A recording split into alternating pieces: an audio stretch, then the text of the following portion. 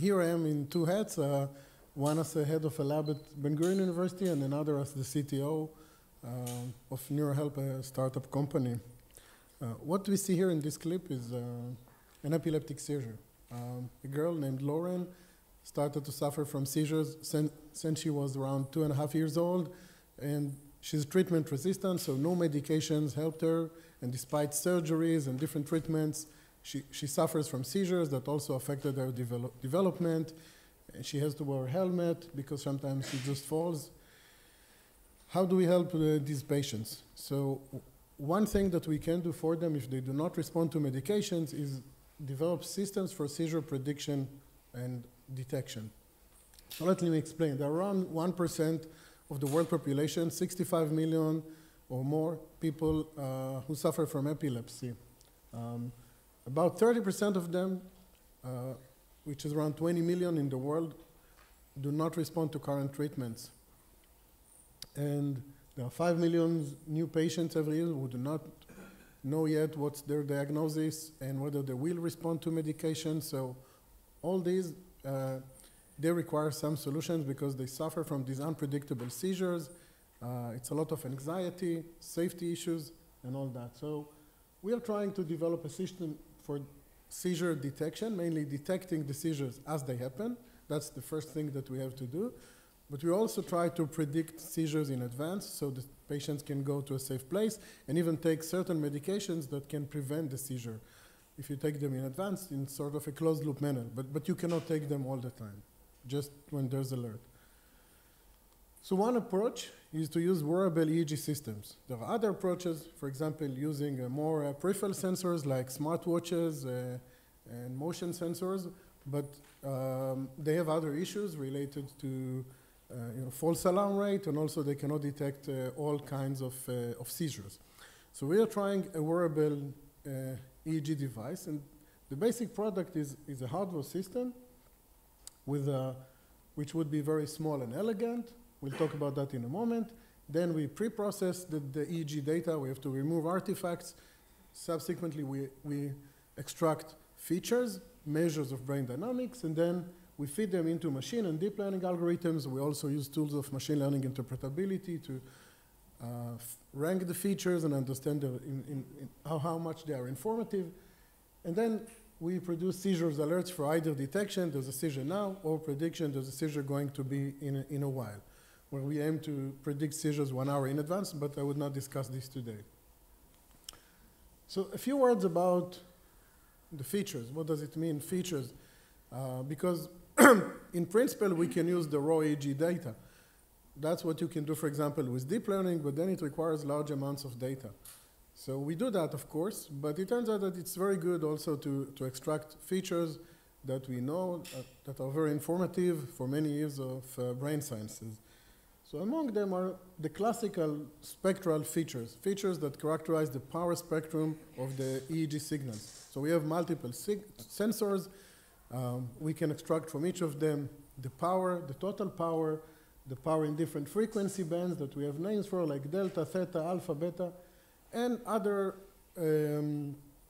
measures that characterize the whole shape of the power spectrum in terms of the frequency and the power, like things that called spectral moment, edge frequency, entropy, and others. So we extract these measures. We extract even more, but I will discuss it later. But for the present work, which I want to show you, we focused on these spectral features, and then for simplicity here, we feed them now to a single machine learning algorithm, which I'll mention in a moment. So what is the challenge? The thing is that we're trying to come up with a solution which is a hardware and a software. So, of course, if we use many electrodes, maybe the device will be very accurate, but it will be too cumbersome. Patients will not like to comply with. If you use too few sensors, like for example, nowadays there are systems that look like earbuds, but they're essentially EEG sensors. So it's very simple. I say, okay, let's go for these earbuds. No one knows that you are wearing an EEG system, but maybe the accuracy of this device would be too low, a high false alarm rate, and again, patients would not comply with. So how do we find the sweet spot between being very simple or have a cool design, but not very accurate, and the other extreme, which no one would use such a system, although it's very good. But for daily life, if you want to go to the mall, it's a bit strange. So we have to strike the balance between these two competing aspects or priorities. One thing that we have to do before we start to explore that systematically is to define the measure of performance. What do we want to optimize in terms of the machine learning? And what I'm going to show is how we define this, and then how we can explore it systematically, and in terms of the configurations, the electrode configurations, and then find where we want to operate. So one approach is to use the ROC curve, receiver operating characteristic. It's very classical. On the y-axis, you have the true positive rate, here the false positive rate, and the area under the curve here is kind of a general measure of how good you are, and then you can put your threshold at different places. Have, for example, high sensitivity and low, but also if you have high sensitivity, it means a low threshold, so you may also have a high false alarm rate. If you have low sensitivity, you will have low false alarm rate as well, but you have to strike the balance. So it's good, but in imbalanced data set, it's not very good. So when you take data from patients with epilepsy, you have large amount of EEG. The moment I mentioned that we have around 25,000 hours of EEG. The number of seizures is around 1,200. So there are not so many, and seizures can last like half a minute or a few minutes. So the seizures are really rare. It's an imbalanced data. In these data sets, ROC curves are not very informative. They may be too optimistic. And sometimes you think that you have a low false alarm rate and you have a high area under the curve, but it's misleading. So we decided to focus on what's called a precision recall curve. It's another famous curve in the field, probably many know. The recall is essentially the sensitivity, how many seizures we are alerted, so it's the same thing. You can think of it as the green, the true positive, divided by the total, the number of seizures. How many seizures do I detect? And I want it to be as high as possible. But then we also have the recall, which is, you can see is the amount of true positive out of all the positives that we generate. So we also want it to be high. But then high sensitivity, you pay a trade-off. And we decided to focus on numbers around 0.7. 70% sensitivity is kind of accepted in the field of epilepsy. And of course, you want higher. We try to be at 80, 85%, and even more. But you have to balance with the false alarm rate. So this is our measures. It's the area under the curve, the PR curve, which is above 0.7. And then we try to optimize that. Now, we have, so that's the measure.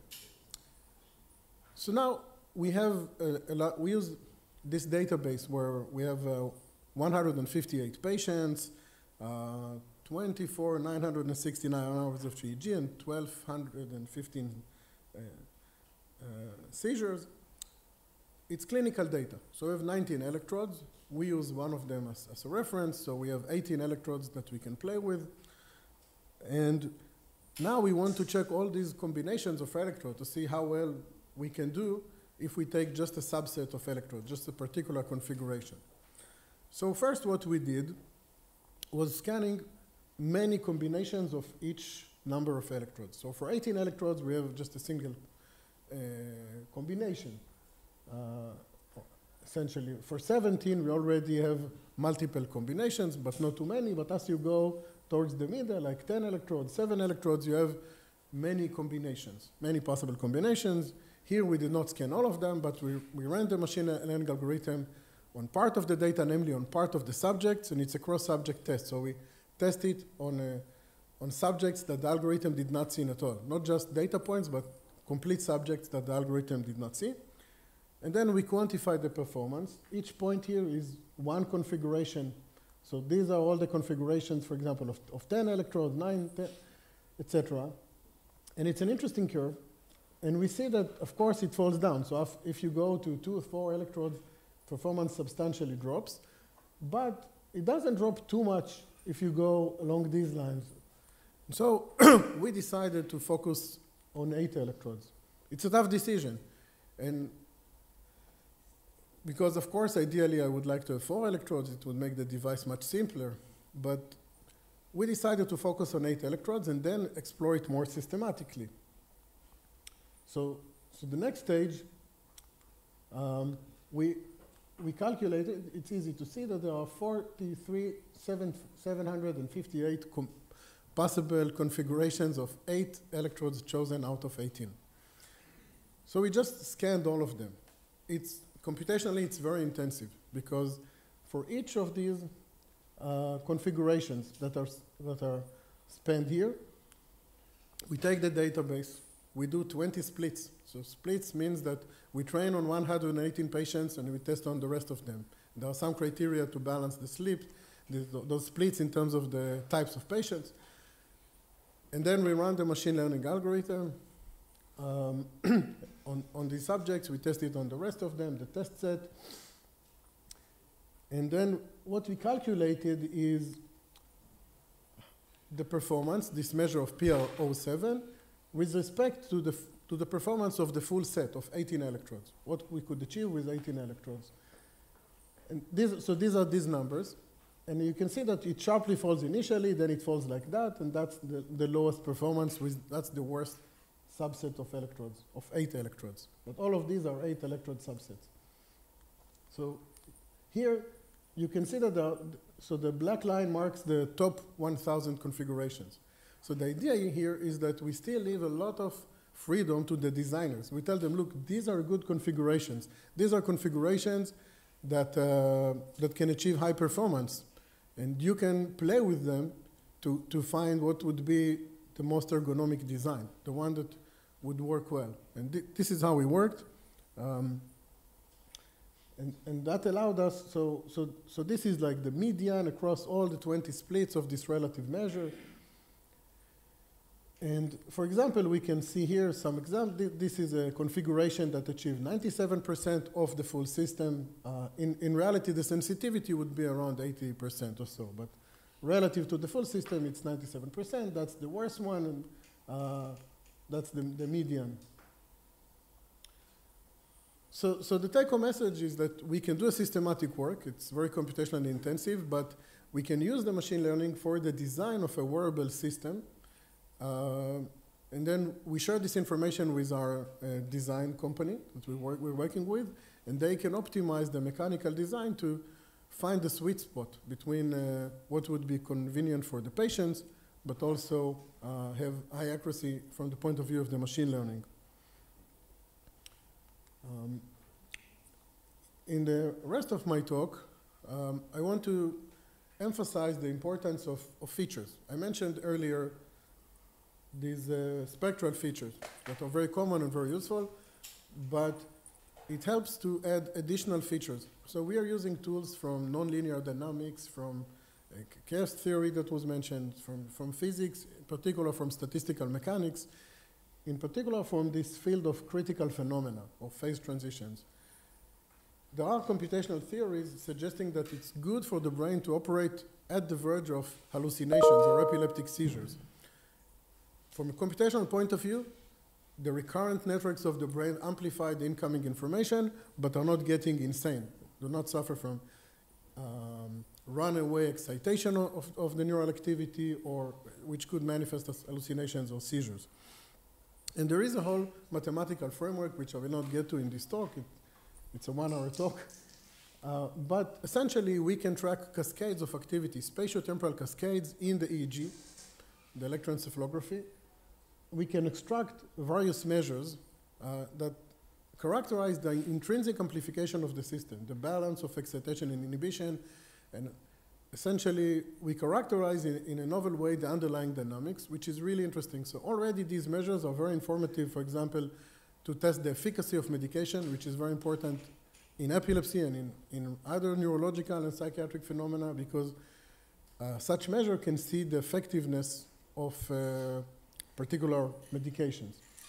So we believe that the brain is kind of near critical, at the border. Supercritical would mean too much excitation, activity tends to blow up, and subcritical is what you often see in disorders of consciousness, where the network connectivity is too low and activity tends to die out prematurely. So here are some of these measures which I will not get into their meaning, but essentially, for example, sigma is like the R of the COVID. The R not the spreading coefficient of the COVID, just when it comes to spreading of activity in the brain. So each point here is a healthy subject, and the red points are patients with epilepsy. Not during a seizure, during some rest. These are MEG data, magnetoencephalography. We used to have such a machine at Bar-Ilan University, now does not exist anymore. But we can see that there are already nice differences, clear differences between the patients and the controls, indicating that the patient's brain is kind of overexcitable, has too much excitation or amplification. Using other measures, we can even see differences between, I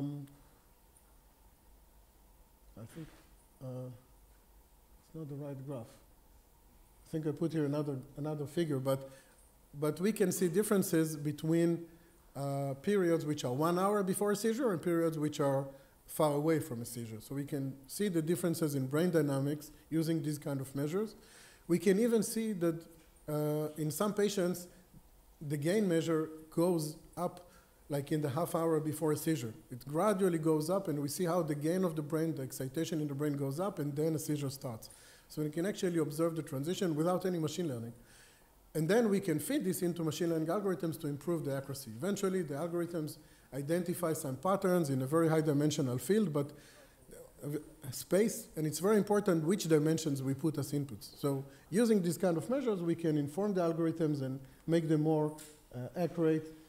So we found that these measures are also helpful in schizophrenia, in mild cognitive impairment, disorders of consciousness, many other things. So I mentioned epilepsy, where we want to have wearable EEG systems that combine machine learning and how we can use machine learning to optimize the design. We're working on this in other domains which I will not get into, like brain-computer interfaces. Again, there are multiple types, but then we want to read out brain activity in real time, translate it into commands, or read and extract measures of cognitive workload, emotional measures that could also be used for remote neurology.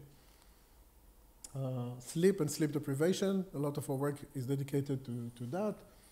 Anesthesia and disorders of consciousness, again, we're trying, for example, to develop a wearable system for operation rooms that could monitor the patients during anesthesia and provide information to the anesthesiologist about the level of consciousness of the patient so that they can know when you can start the surgery, when you can end it and wake up the patient in a more efficient manner than currently, where they have only indirect measures.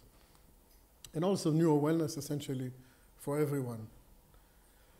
Because at the end of the day, young parents suffer from sleep deprivation and all this, so we all suffer from something, and there are applications that can be helpful for us. So I think that's it. My basic take-home messages are, one, that wearable EEG systems can revolutionize how we monitor and how we diagnose neurological and neuropsychiatric disorders, but their design is very challenging because it's not something that you would, put immediately some kind of a headband or an EEG system on your head and go with that in the street, on the street.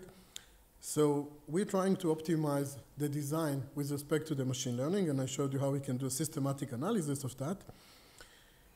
And another message is that it's very important to combine the expertise, domain expertise of in this case that we have as neuroscientists and experts in nonlinear dynamics of the brain with the machine learning. So we can come up with measures that can better inform. I did not get into how it affects machine learning performance, but we're working on that. And at the end of the day, we are not salespersons of any of these features. You can always use methods of interpretability to rank the different features and see if some novel features that I come up with are informative, if they help the algorithm or not, and how they help. So it can always be quantified. That's it. I want to, of course, thank the amazing team at NeuroHelp.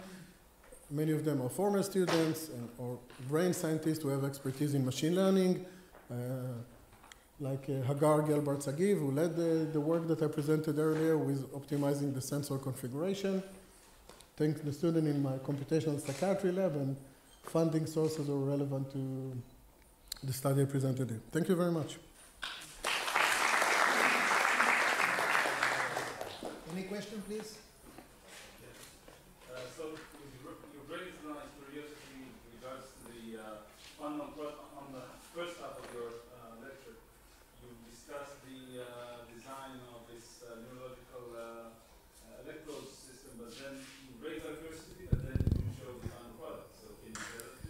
Yeah, I mean, that's always the problem when you do things at the intersection of academia and industry. Some of it is part of the IP, so you're right.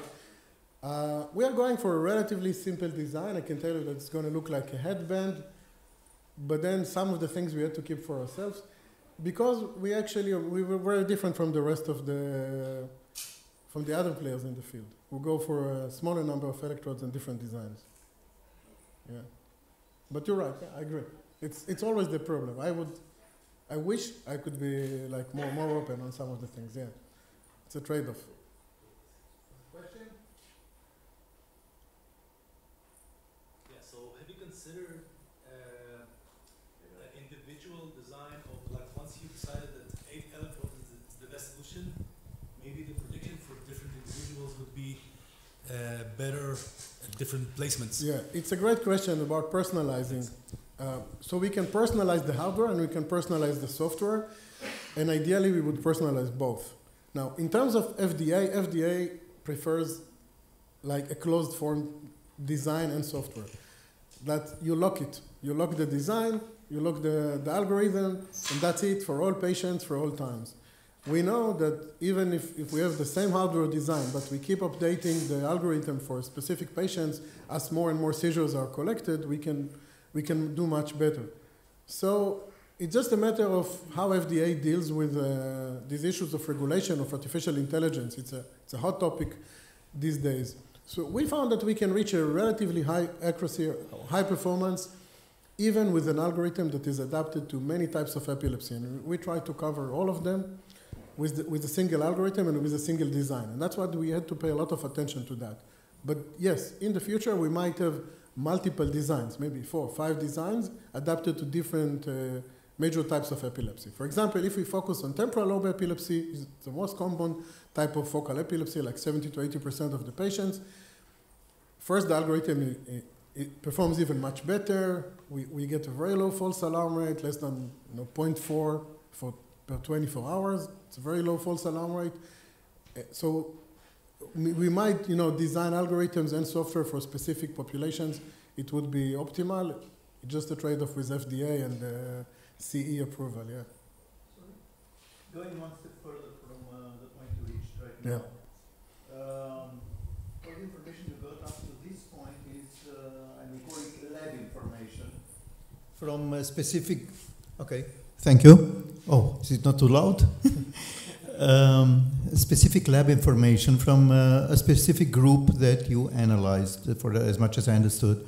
Now, at the moment at which you get a final deliverable product, it would reach larger quantity of people, and you might be able to use it by telemetry to receive information and use that information to improve the product in the future, to do recursive work on it. Right. We will have to do that all the time. Even before we get with our product to the market, we will have to calibrate it at home, on patients at home, where they use our own device, not clinical data.